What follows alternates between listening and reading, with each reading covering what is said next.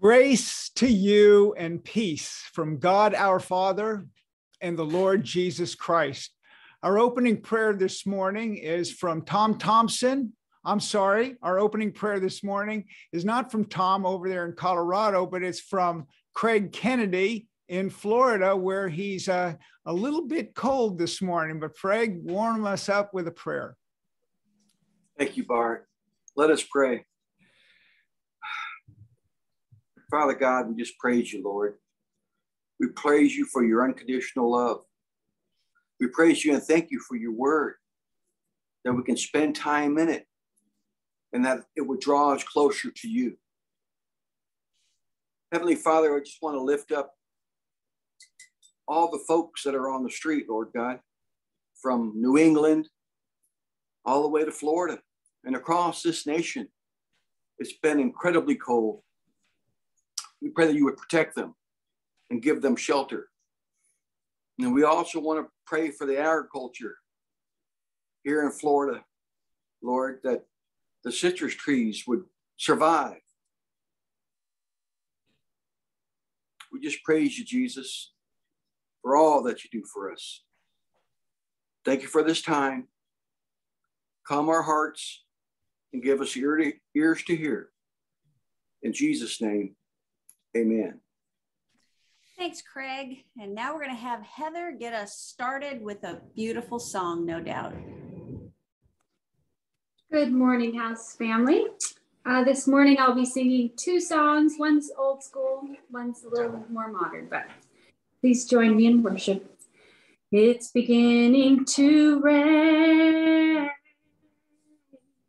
Hear the voice of my Father.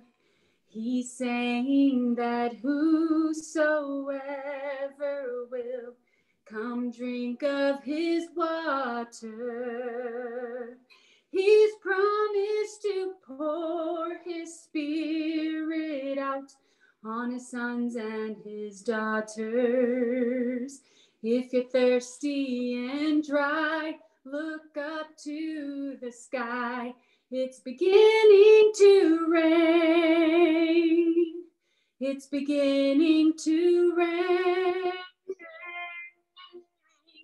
Hear the voice of the Father.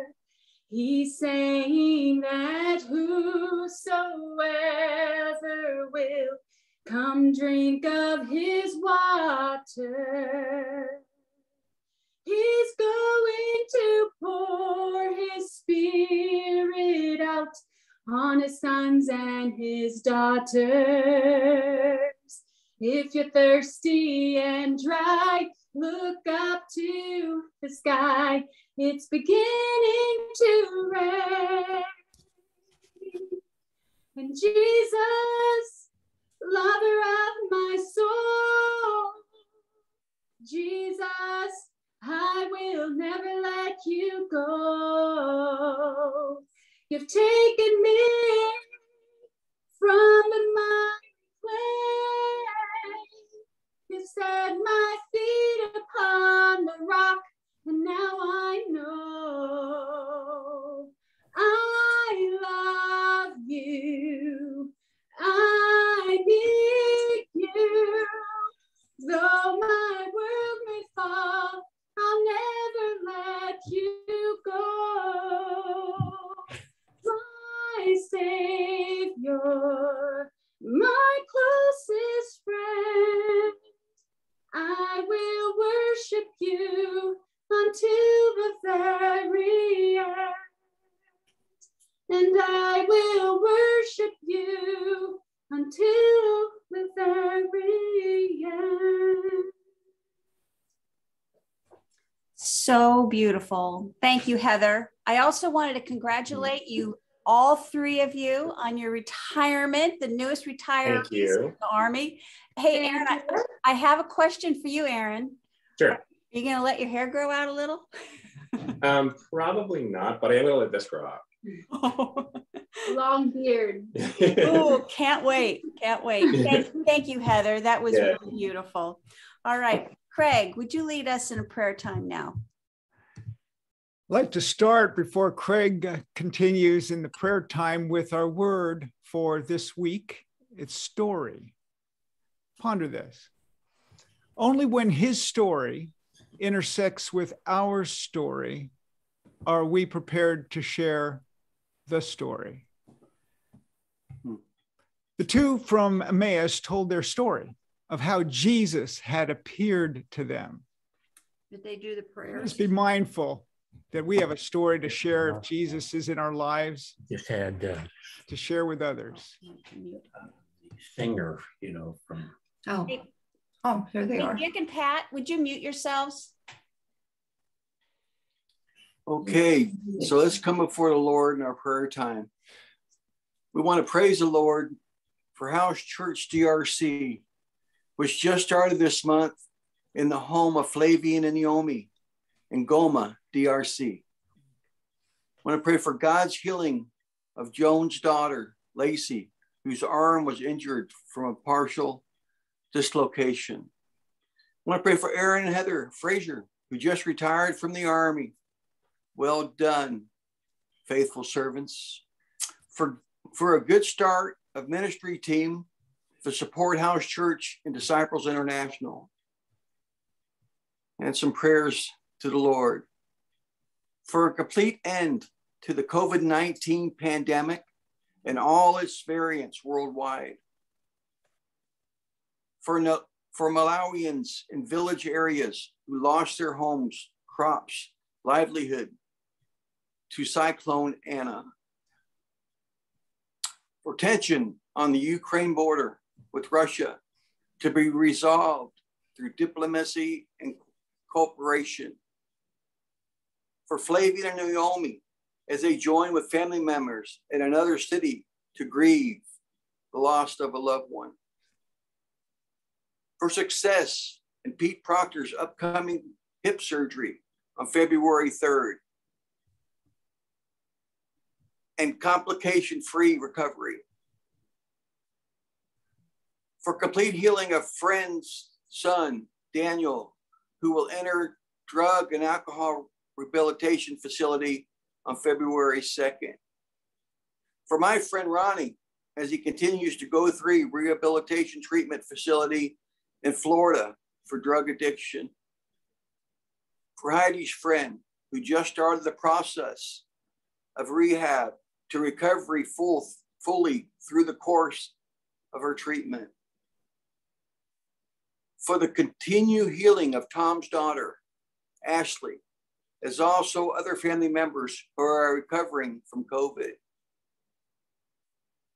For Mary O'Flaherty from the Navy Academy, who injured her arm and is concerned that she may require surgery. For the Fraziers' upcoming move to Texas, following their recent retirement, with God's intervention in the details. For Jacob, Alan, and Jonathan Miranda to pass their physical for the military service assignment following graduation, especially for Jacob to get blood draw for testing tomorrow and medical personnel were unable to do last week. For Jason Miranda, who is applying for the internship through the Human Biology Department at Stanford University, California. For everyone involved in House Church to invite others to join us when we gather for fellowship and worship on Sundays. We pray all these things in Jesus' name. Amen. Now let's pray the Lord's Prayer together. Our Father, who art in heaven, hallowed be thy name. Thy kingdom come, thy will be done on earth as it is in heaven. Give us this day our daily bread, and forgive us of our trespasses, as we forgive those who trespass against us. And lead us not into temptation, but deliver us from evil. From thine is the kingdom and the power and the glory forever and ever. Amen.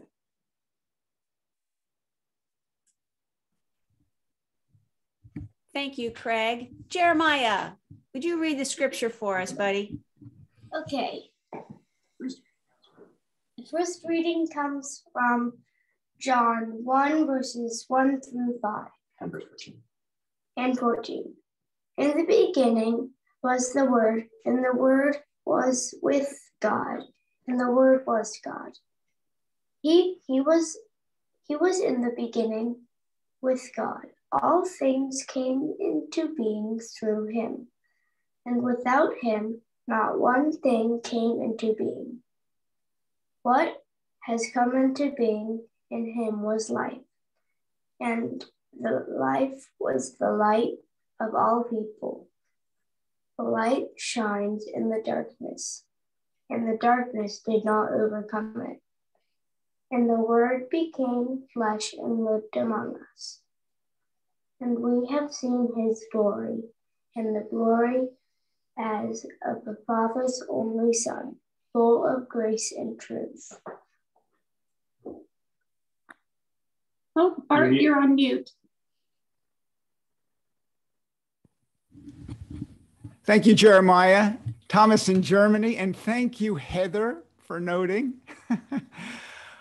Thomas in Germany is going to have the second reading, but I want us just to look at those words that were read by Jeremiah. These are the first 5 verses of John's gospel. They correspond to the first 5 verses of the Bible in Genesis. This, folks, is the story where all subsequent stories follow. This is God's story. God's desires that his story would become your story and mine and the story of the world. Thomas? Acts 22, 3 through 8.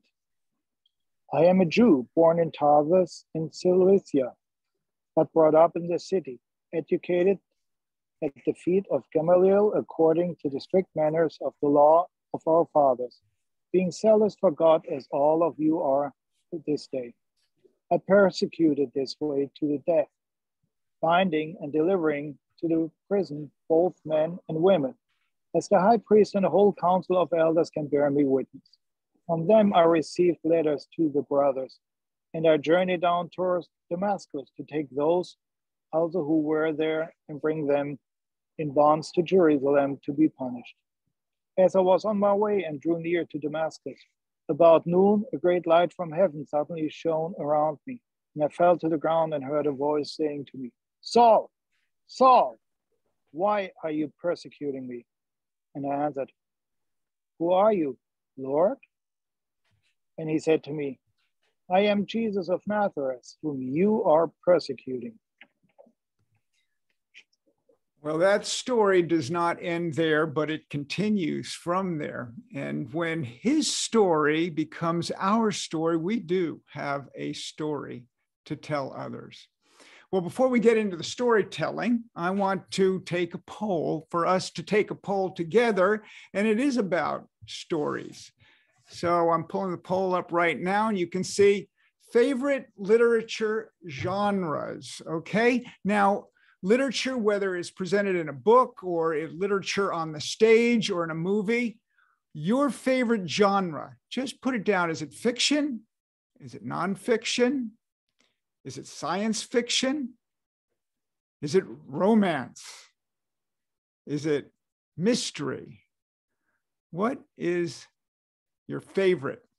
Now, as you're responding, I did not go online to find out what most people prefer, although my wife did, and she found out that romance is way high on the list. Now, I don't know any guy friends that I have that read much romance, but let's see how high that might rate on the list. I think we might have everybody in now. So here is the results of the poll. Look at that. Romance didn't even score. Oh my goodness. Mystery, I thought might be a little bit higher.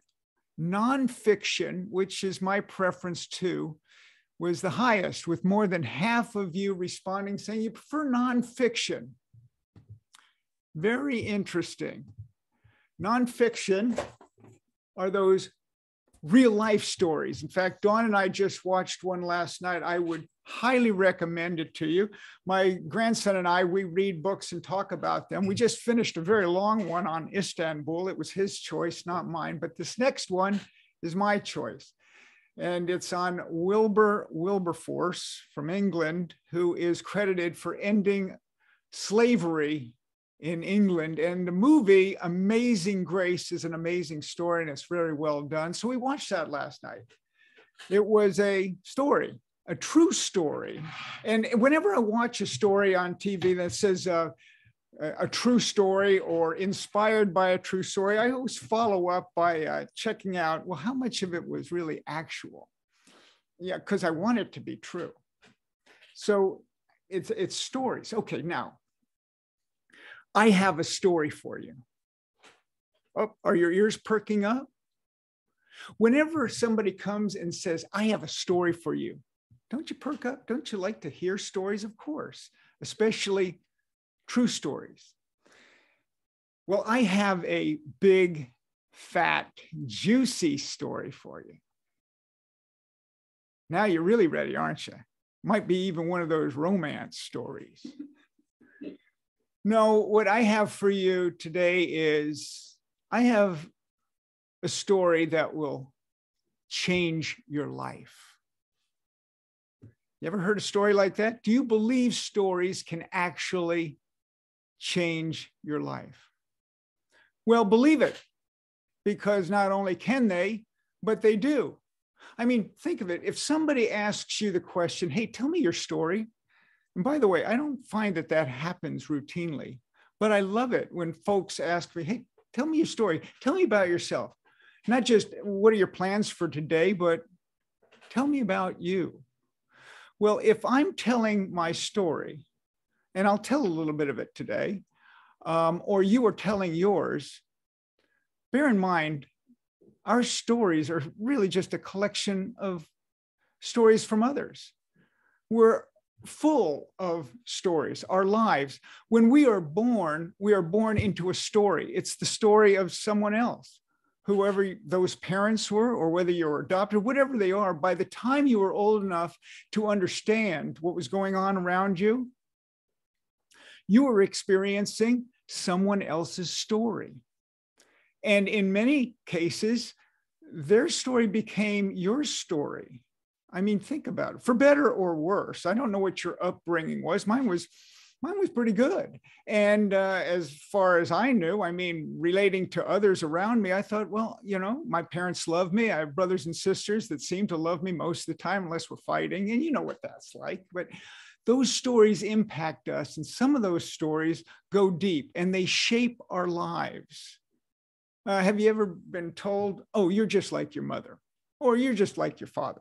And they don't necessarily mean that in a nice way, or maybe they do. But whatever the case may be, we are like those that have impacted our lives deeply, personally. The same is true with God. God has stories to tell. In fact, our lives begin with us entering into his story. Now, I'm not just talking about the stories that are codified here in this book of really 66 stories, compiled into an old and a new covenant as they are given to us. No, I'm talking about the story that God has for us from the very, very beginning. Yeah, it's the story that we enter into. It's life. I'm looking outside right now. I see snow and it's beautiful with the trees. That's his story out there. We have the Webb telescope now about 1 million miles from Earth orbiting. It's all arrayed. They spent, I don't know, it was something like $10 billion on this thing. And I'm excited about it, but it's like, gosh, isn't that a waste of money? No, why? Because scientists want to know the story, the first story, how it all began. Isn't that exciting? Well, mark my words, here's what they're going to find out. They're going to find out that it all began in the way that they already suspect, which is recorded in Genesis, and that is, in the beginning, light. God created the heavens and the earth. There was light. It all happened. So that's the story unfolding around us. We're in that story, but not all of us are affected personally by the story. It's kind of like, think of God's story as this glass of water, everything in it, the water, that's his story. It's the world around us, the universe around us. And when we are born, we enter into his story, so to speak. And the way God would have it be, and much the way it has been for us in the lives of the people around us, our parents and teachers and friends and people that we have allowed to get really close to us and us close to them, they've affected us. And when that happens with God, as it's meant to, as he desires, it's kind of like, here's us, this little sugar cube. We enter into God's story, our story, his story. Goes in there. Now, this cube is just right there, but what God desires is for us to, through the experiences of life, experience him. And you'll see this story, I don't know, can you see? The cube, it looks like it's dissolving. It's like the water is gotten into the cube and the cube into the water, and they're all mixed together. Now, bear in mind, this is still God's story, and our story is in his story, and not the same. You see, no matter how much I mix these two together, they will never be the same. Water is always the water, and the sugar is now dissolved, but it's still sugar within the story, but it's been entirely affected. God wants to entirely affect our lives. C.S. Lewis would call it the good infection. But some people are like this, a sugar cube, it's our life, but we have so protected ourselves from the stories of others, to include God, that we go in. We don't even go in, we kind of float on top. And no matter what happens, there is no change. It's kind of going through life and experiencing the stories of others, reading those stories, but they really don't change your life. They don't impact your life. You may believe certain things, but there's no change, there's no difference. That difference really happens, if you will, when we get naked before God, when we get naked before others. I'm talking about spiritually naked, emotionally naked, when we open ourselves up much deeper than just a physical disclosure.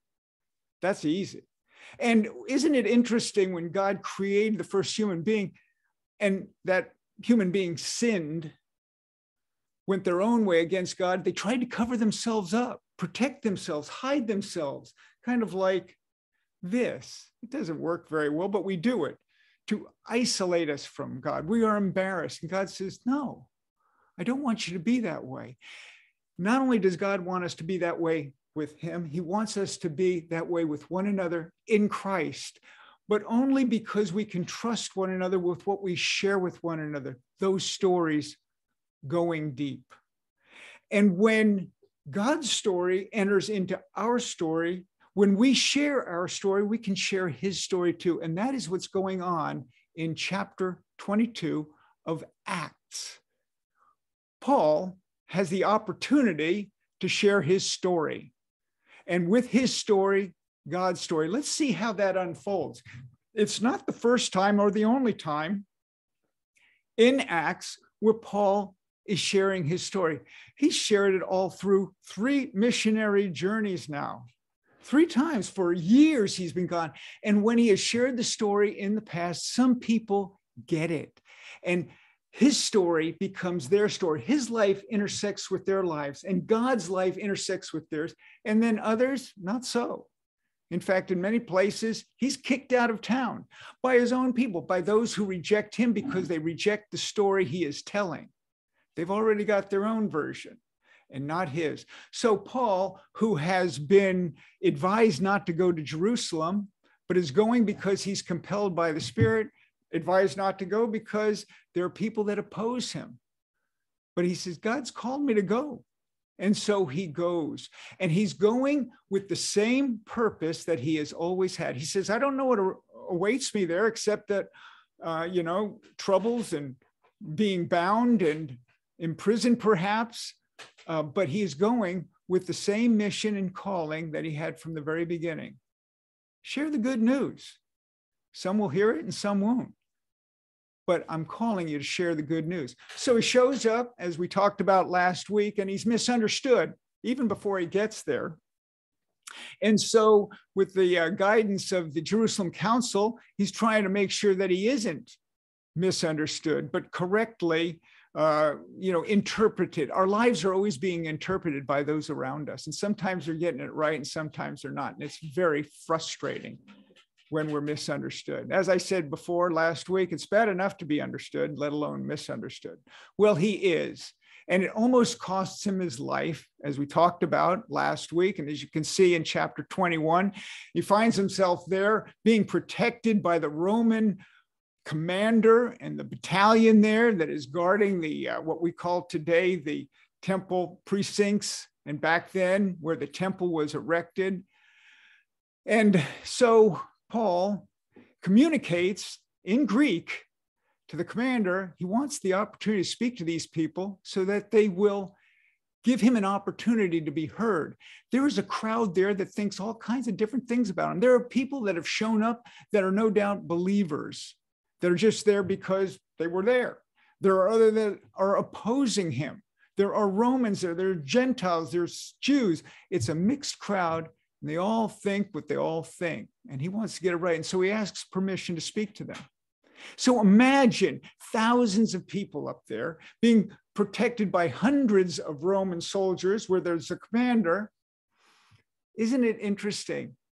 Paul is called to bring the message.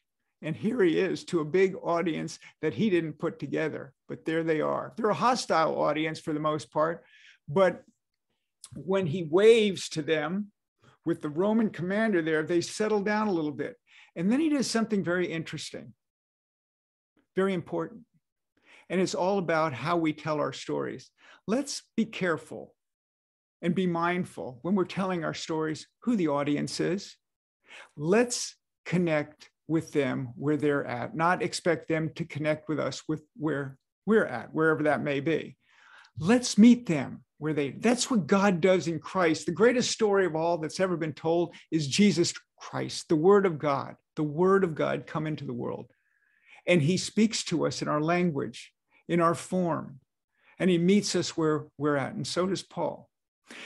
So he has just spoken to the Roman commander in Greek, because that's what the Roman commander speaks. And he addresses him and connects with him there. But now with this audience, he speaks to them in Aramaic, which is the Hebrew dialect that was spoken. It was the words the way that Jesus spoke. And when he does that, everybody gets quiet because, wow, he's speaking in Aramaic. The Roman commander thought he was an Egyptian, whatever other people think he is, now they know. He speaks Aramaic.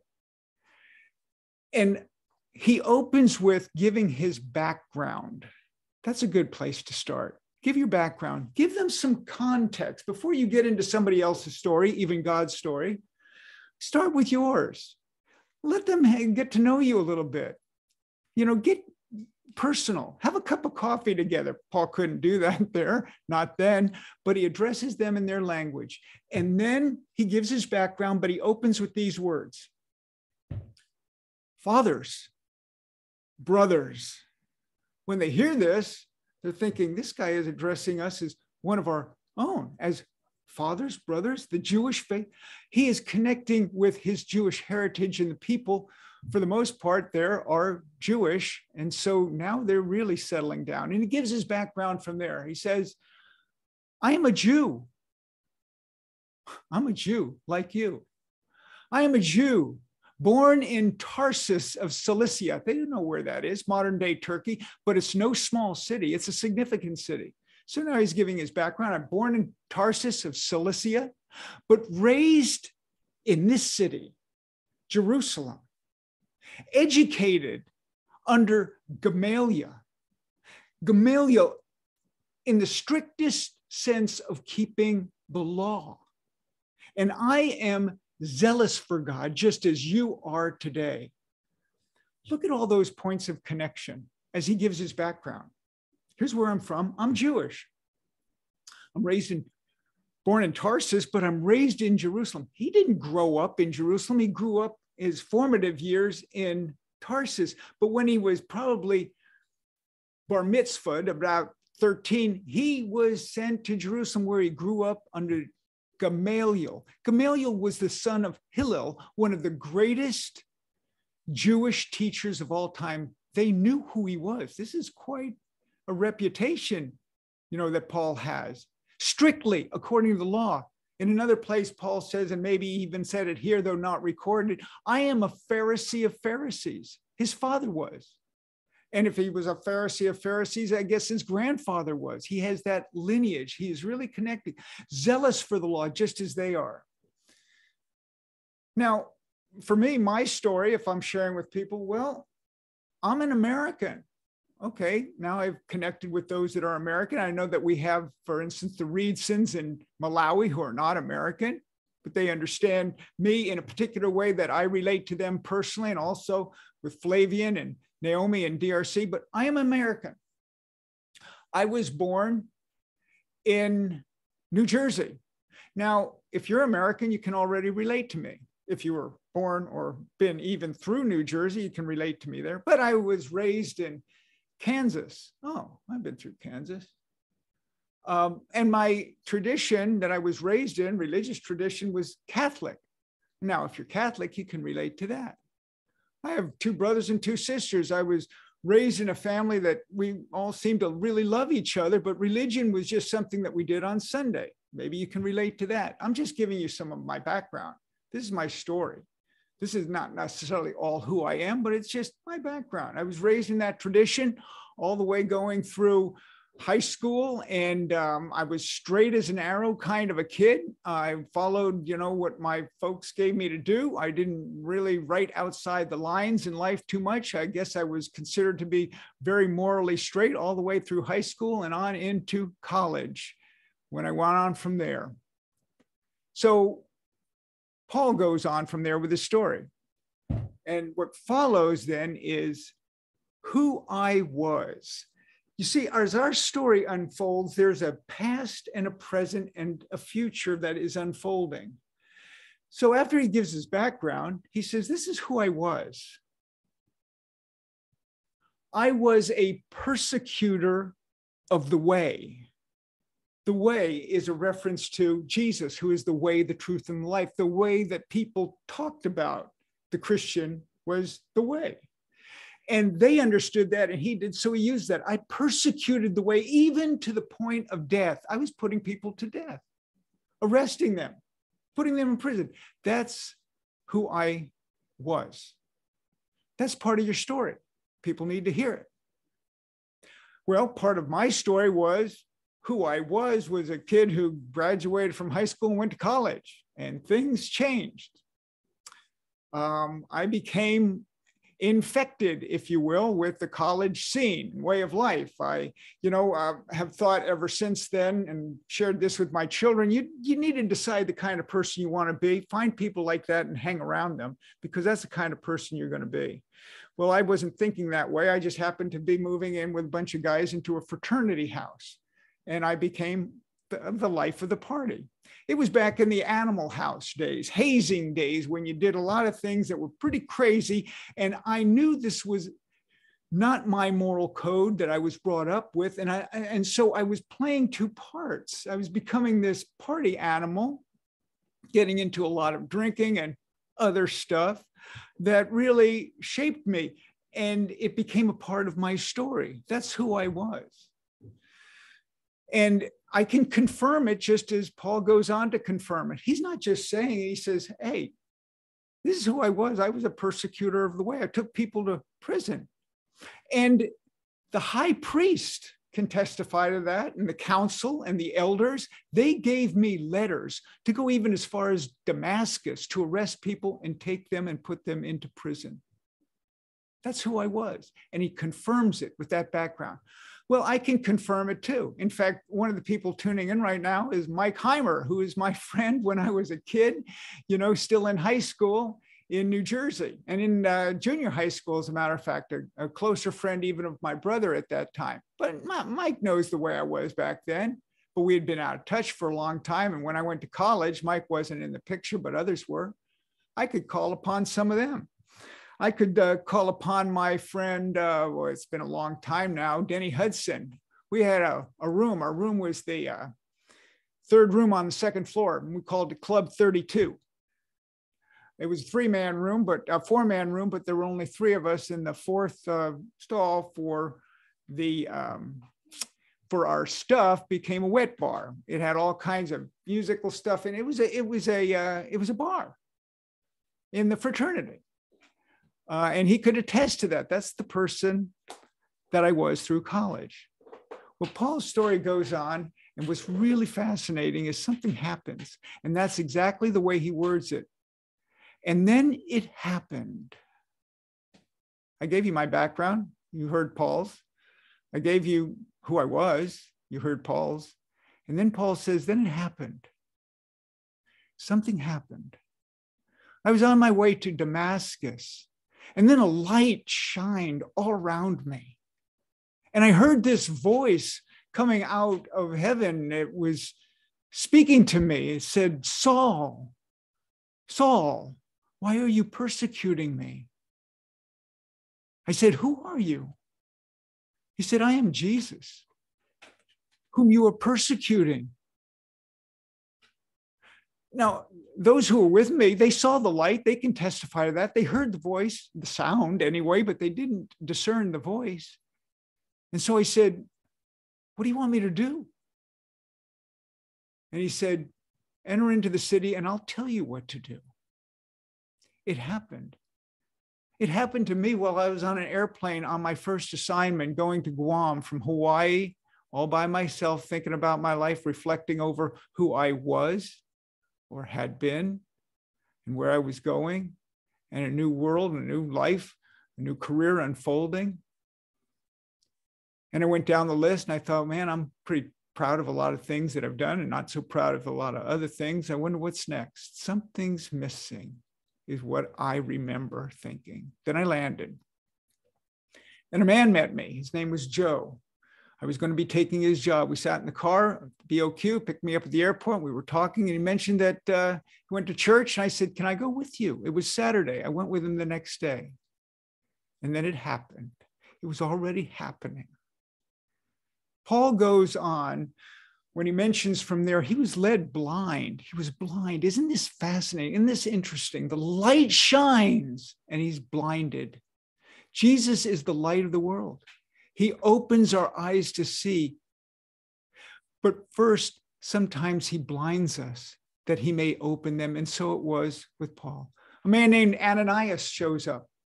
Ananias, as Paul says to his audience, he says, he's a devout Jew with a good reputation. He came to me and he said, Saul, receive your sight. And I opened my eyes and I saw him. And he says, God has given you the opportunity to see him and to tell you what he has for you to do. And so it was for me as I went to church that next day after arriving. And my friend Joe gave me a Bible and I began to read it in the New Testament, in the stories of Jesus. And my eyes were opened. The light came on. That's how it was for me. And then it was confirmed for me. You see, Paul having this experience, sometimes you wonder, is this really happening? And a guy named Ananias shows up and he confirms that. And a guy like Joe shows up and he confirms some things. And some other people and some other experiences confirmed what was happening was real and was true. And my life changed then. Paul's life changed then. God gave him something to do. And Ananias said it. He is going to send you with his message. Now, be baptized. What prevents you? And so I heard the same thing. Be baptized in the Philippine Sea. No, I had been baptized in the Catholic tradition, but I came to believe in my own study that that was something done for me, not something that I did in response to God and faith. And so I still have that picture. And I had that picture embedded in my mind, not only the photograph of my response after being baptized. That's my story. My life hasn't been the same since. Paul's life wasn't the same since. He was called to bring the message, and he did. I've been called to bring the message as well, in the way that God has called me to do so. And you, in the particular way he's called you to bring the message. First, through your life, and then through your words, and they must match together. So then Paul goes on by saying, then I was in Jerusalem, and I was told by this one who called me, this Jesus, leave Jerusalem. They will not listen to you. And he says, but Lord, they know who I am. They know that I'm the one that had persecuted the church. I was even there at the feet of Stephen, where they put the cloaks as they stoned him to death. I was that person. I'm not that person. And he's thinking, I think, that, Lord, they will listen to me. And God says, no, they won't. Not all of them will listen to you. I am sending you far away to the Gentiles. Now, when he says this, the crowd who's been listening intently to the story, they flip out. They flip out such that they want him dead. They say, away with him, which means we want him dead. And they're trying to kill him. It's the Roman commander who's got him now in custody that takes him away. And just to give you a snippet of what follows, Paul ends up in a serious strait there, which he plays his ace in the hole card, his trump card, so to speak, when he says, hey, I'm a Roman citizen. You can't do this to me. Are you sure you want to go in that direction? And of course he can't. So what the Roman commander is then going to do is put him before the religious authorities.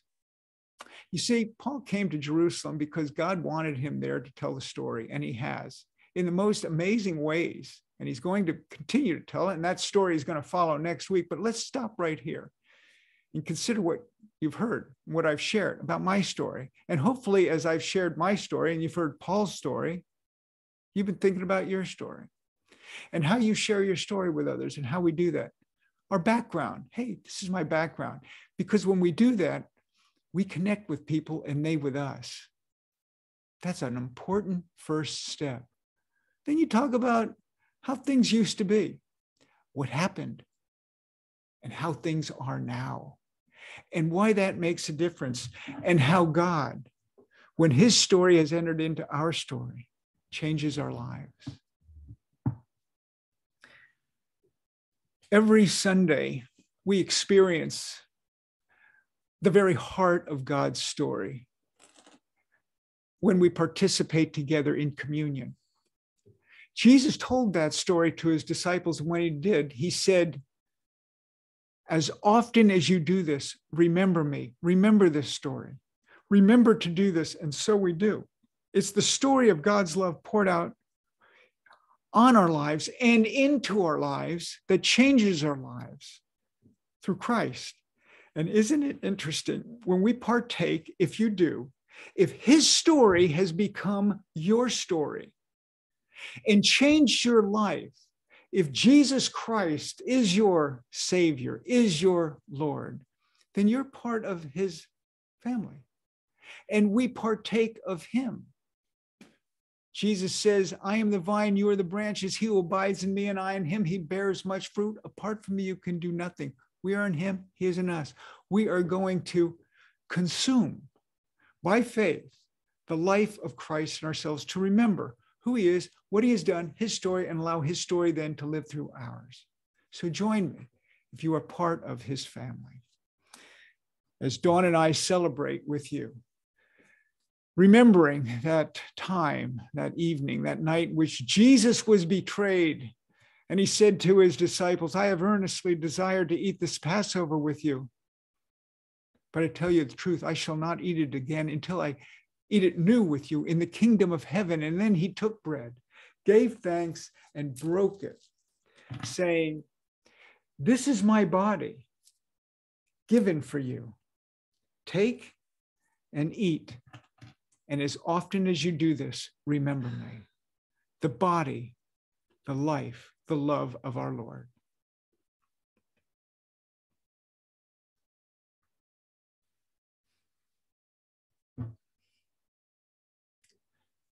Then Jesus took the cup and he said, "This is my blood. It is of the new covenant, which is poured out for many for the forgiveness of sins. Take this, all of you, and drink from it. And as often as you do this, remember me." Let us remember the one who never forgets us. The blood, the life of our Lord Jesus.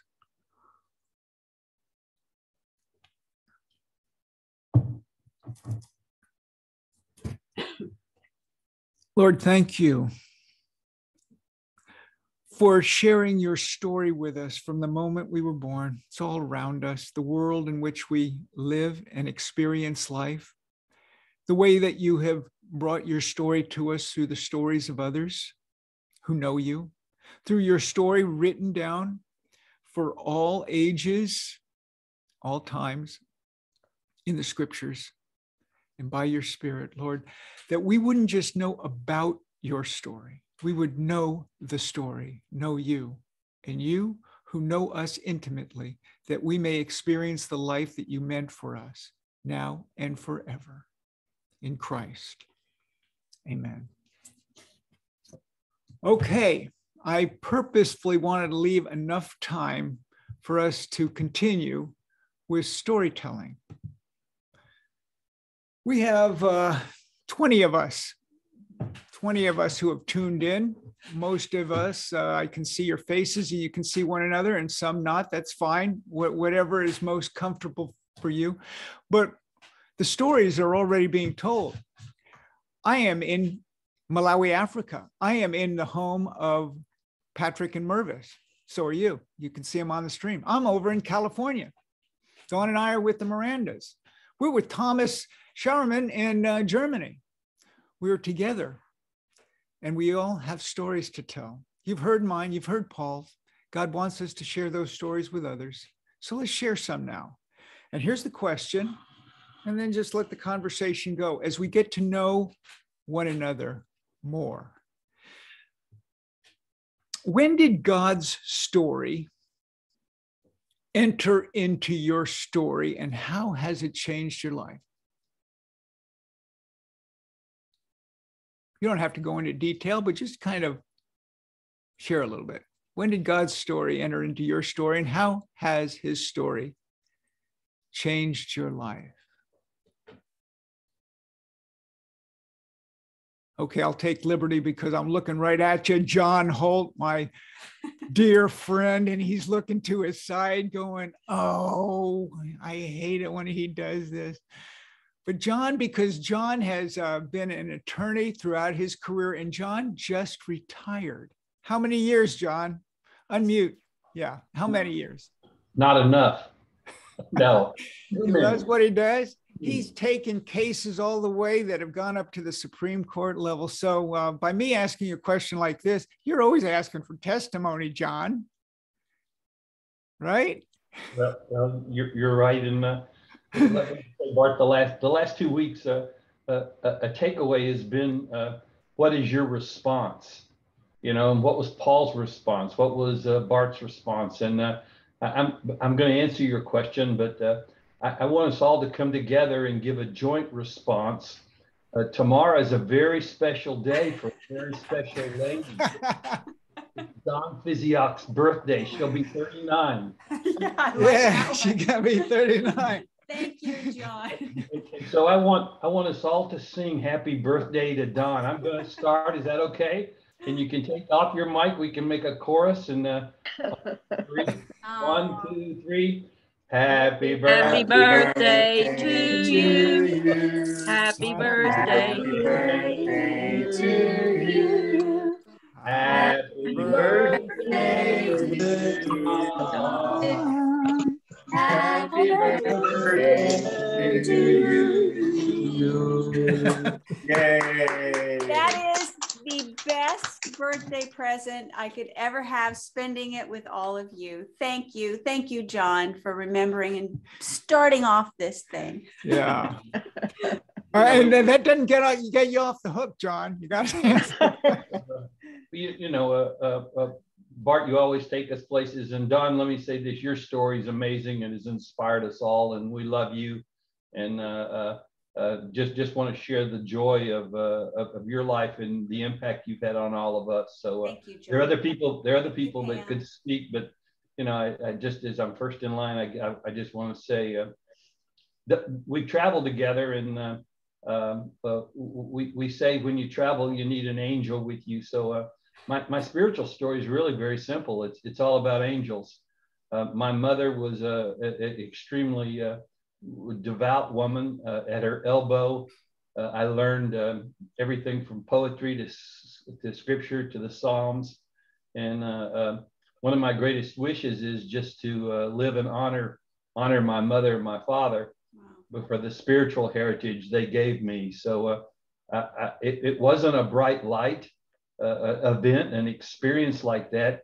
It was much more just a lifelong experience of living in the light and the shadow of the reflection of the love of God through my parents. And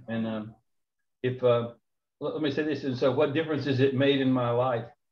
I'll be direct, and I think if I had one wish, it would be that another person, a son, a daughter, family, grandchildren, each of us, other people that I've never known, could experience that love. When you experience that love, your life is changed in a way that is far more deep, less restless. I didn't say easy. My mother at 92, I said, "Mother, what do I need to know going forward?" She said, "Son, life gets longer, but it never gets easier." So, you know, there are ditches on the side of the superhighway of life either way. And just because we are people of faith doesn't mean that our journey is going to be simple and we're never going to fall in the ditches. But the point is we know somebody that can get us out of the ditches. So often that's another friend, another person. And so, so the bottom line, very simply, is when you travel through life, you need an angel. And the flip side of it is you need to be an angel.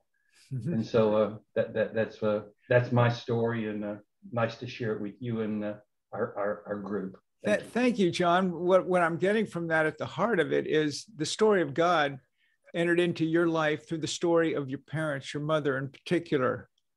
And that story was communicated to you and it became your story. Well, I certainly hope so. And it's nice to share about grandmother Rachel. She was a school teacher for 60 some odd years, and an absolute beautiful woman, and my angel. Yeah. So, okay. Thank you, John, for getting us started. Somebody else.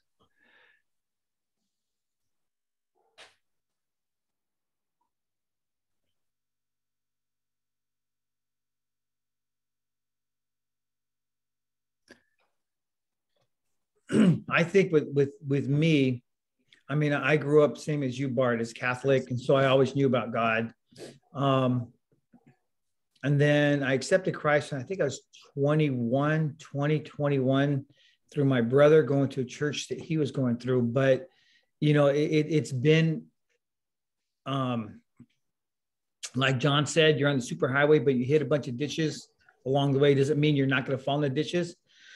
So the journey's kind of been up and down, but I think even now, it's just a story that keeps on being added to. It's not something you really came from. It's where on the road you're going, and been on a lot of ups, a lot of downs, but feeling God's love the whole way, as John was saying, through friends, a friend to help lift you up, where I became really aware, I think, really, because you always knew God's love, but seeing, you know, the growth that my wife has gone through, growth that my boys have gone through, I think just almost reaffirms God. You know, you are there.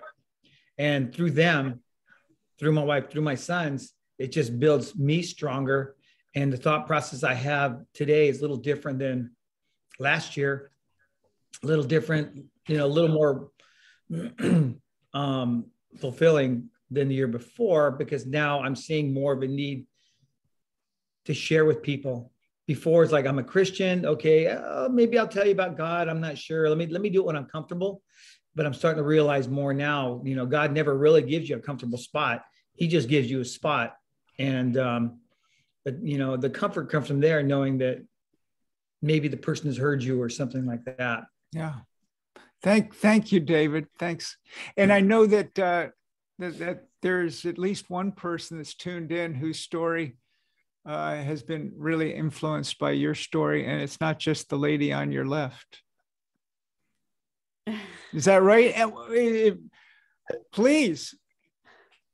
Art? Share with us. Oh, just a second, David. We're going to hear from somebody else, but I want you to share too. Is that Mary? I think Julie. Judy.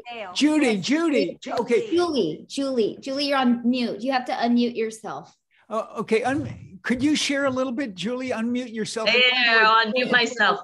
Julie. I'm Julie, and David Miranda is totally influential in my coming to the Lord. We were at Round Table Pizza, and he was always talking to me about his new church and his Bible study group, and invited me to it. And from that on, Heidi then was influential in my husband, because we went to a different church. So they just, I know I told you that, they have a special place in my heart, because without them, I don't know where I'd be.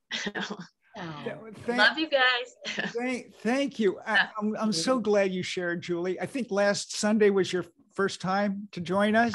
Two. This is my third time, but I've been, you had the pizza place where David was working. I think even Heidi was working there too. And it was their testimony and witness that they shared Christ with you. You responded, and here all these years later, you're living in a different state, right? Wisconsin, I think it is. Yeah. Wisconsin. And here you are with us. That is fantastic story. I know.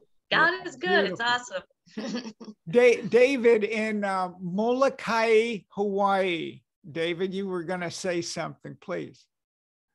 So I, like so many of us, was raised Catholic, so I had a mechanical understanding of God and religion. But when I was in high school, I was dating a girl who was younger than me, and her father was a pretty simple man, a farmer, but he didn't want me to date her, wise man. So he made this rule that I could see her only once a week, but church didn't count. So they went to a Nazarene church. So I ended up there Sunday morning, Sunday evening, Wednesday evening. Every time the youth group was doing anything, I was there. And so I got exposed, but quite honestly, I was pretty mocking of the whole thing. I would sit in the back of the church, and they'd have altar calls, and I'd chuckle at these knuckleheads going down there, and week after week after week, until one week, and I still to this day don't understand it, but I nudged my buddy who was with me to get out of the way, and I felt like I was almost being physically transported out of the pew and down the aisle, and knelt at that altar and gave my life to Christ. And it was a supernatural experience that to this day I can't quite explain. But I found out after a couple of years of zealousness that, like your sugar cube, if my life, if my story was going to become part of God's story, there needed to be some stirring. There needed to be somebody pounding on me with a spoon a little bit, and for my story to dissolve into God's story. And I think that is even true today. I find myself, if you will, coming out of solutions sometimes. And the sugar cube kind of reforms itself and isn't part of God's story, and it needs to be stirred up a little bit to become part of God's story, integrated with God's story. So that's my story. Wow. Thank you for sharing that, David, and for taking that illustration that I shared in a very personal way. If I poured out the water on the floor and let it just evaporate, the sugar would be left, and I could scoop it back up and reform it into a block, and it would be like, okay, so what happened here? God intends us to remain in his story, in solution, so to speak, allowing him to be in every part of our lives. He already knows every part of our lives. So why not just rest in him? So I'm going to stop at this point. But the good news is next week when we continue, it will be another story that Paul is telling. It'll be a different presentation to a different audience. But what we're going to do is we're going to do more of this next time. All right. Heidi? Yes. Can I just tell a quick story? Absolutely. Oh, I don't know how quick. I'll try. Okay. On Monday, a week ago, tomorrow, we found out that this very, very popular, right? He's a #1 wrestler in the country. What weight is he? 197. He's 197 pounds, and he wrestled Jason's buddy at Stanford. And there was a lot of, he's a very, very, I'll use the word cocky wrestler. He's Italian. His name's AJ Ferrari. And he is like a superstar for like young wrestlers throughout the country. I mean, we saw him in action. He like won, he's kissing his muscles. I mean, he was talking smack to my son's friend before the match. Like, I'm going to swipe the mat up with your body. I'm going to make you cry like a baby. I mean, he's like, oh, he has everything. He has looks, he has money, he has talent, he is well known in the wrestling world. He's #1. And he goes to Oklahoma State University. I think so. But anyway, he got in a horrific car accident on Monday. Horrific. He was, and he's been shown on his Instagram to be driving 130 miles an hour, taping that on his Instagram. He was with another wrestler. Cross country flight, rather. He was with another athlete, not a wrestler, another athlete driving from an event, a youth event where he was probably there to be a celebrity type thing, driving and passing cars on a no pass zone up a hill on a curve on a mountain. And he hits a woman and they crash and roll, and his car caught on fire. And he had to, the boy next to him actually escaped the car through the windshield, all cut up. Really, I mean, they had a miracle. And some people stopped, and it happened to be the football coach, I believe, from the high school or from the college, or maybe the high school, local high school.